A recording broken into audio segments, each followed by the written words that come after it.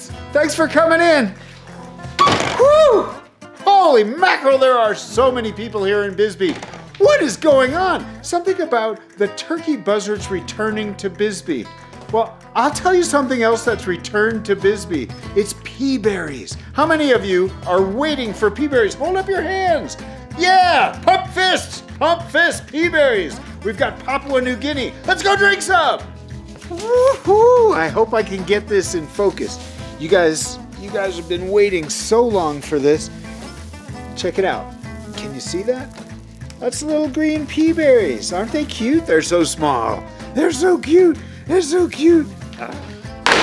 We're so lucky to get coffees like these. Nebilyer Valley coffees are sold out before the containers land in San Francisco. If I didn't know this coffee personally and contract for it in advance, we would never see these luscious little peaberries.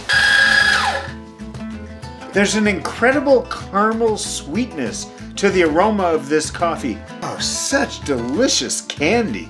Floral like a florist shop. Floral like fresh snipped green stems. Rose stem. I like this a lot. Crema. Woo-hoo. Oh man. This coffee has a fantastic aroma of tobacco, leather, caramel. The body is smooth. That's that characteristic smooth Nebilyer Valley milling. The fact that it's a peaberry, well, that just makes it a tiny bit spicier and more complex. There's a touch of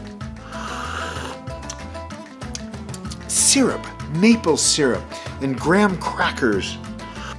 Now the finish is still buttery and there's some honey, buttery honey pecan.